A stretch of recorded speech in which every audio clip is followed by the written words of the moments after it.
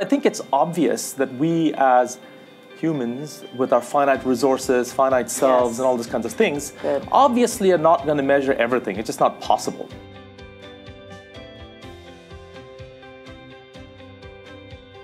The scientific method from the beginning has been about making some small number of measurements of something, then making a relatively simple model that we can contain within our heads, which are not that big, of those things, and then betting that you can extrapolate that very far from the measurements that you made and somehow get something that works over a much larger range. I think the question of this panel is whether somehow that kind of extrapolation has limits. As an example of a place where we know, not just because of human financial limitations, but maybe something a little more fundamental, we won't observe everything, is in situations where there's a so-called horizon, where the finite speed of light prevents us from seeing behind a certain screen. Right. But as Vijay says, even there it may be that we observe in our local region, we determine, a very compelling model of physics, which then has consequences for what is beyond our horizon. Yes. Experimentalists use what they call null tests to they slice their data in different ways, make sure they come to the same conclusion.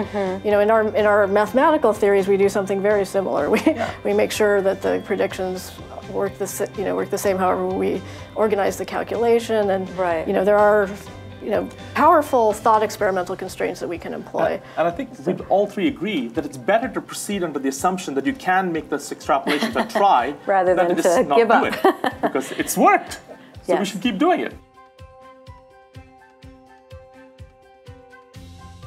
I was hoping I could hear your thoughts from each of you on what you think or hope might be the next big piece of the puzzle that physics might reveal to us. The LHC, the Large Hadron Collider, is running. They just upgraded from 8 TeV as a measure of their energy up to 13 TeV in energy.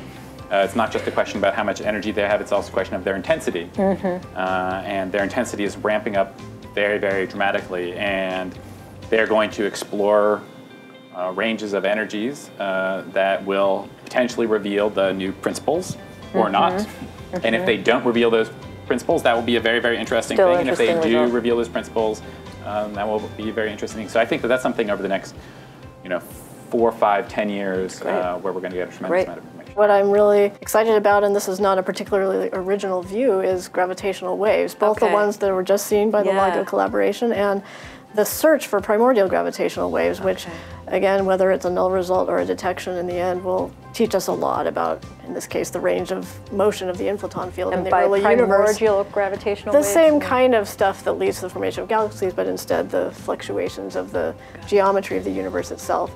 And this is the classical gravitational waves that are predicted by Einstein's theory were just, have been inferred, very concretely in other studies, but were recently detected directly, revealing a pair of colliding black holes, and that's going to get better and better with many more examples and statistics to do, and it remains to be seen what all will be learned from that, but it's clearly the start of something. I think some of the greatest developments are going to be in the very complex, understanding the very complex, the following sense.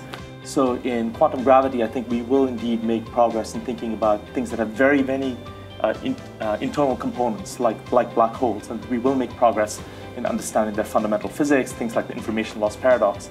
But there's another sort of complexity frontier that physicists are very heavily involved in.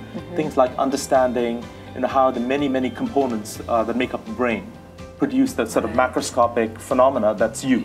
Or the components of cell, many molecules produce these sort of coherent behaviors of cells, these sort of emergent behaviors, if you like. So I think that's a major place where physicists, we haven't talked about that at all because all three of us are from the other end of the field, so to speak. But I think that's an area where physicists are going to make really major contributions to understand that sort of, if you like, that complexity frontier.